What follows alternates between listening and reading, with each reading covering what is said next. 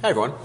This next question here says determine the number of solutions to this linear system. This is a very, very quick thing to do here, particularly in this case, because notice the relationship here. The coefficient of x's are the same, the coefficients of the y's are the same, which means when I go through and try to solve this, okay, remember how the equation works here. When I've got this in standard form, okay, if I'm going to put this into slope-intercept form, I bring over the ax term, and then I'm going to divide both sides by b here. So this will be negative a over b, x, plus c over b. The slope comes from the coefficients of the x and the y terms. The y-intercept comes from the constant and the coefficient of the y term here. So I can tell right now my slopes are going to be the same, because these are the same numbers. But since c is different in both cases here, my y-intercepts will be different. So what does it mean to have two lines with the same slope but different y-intercepts? Well, it means they're parallel.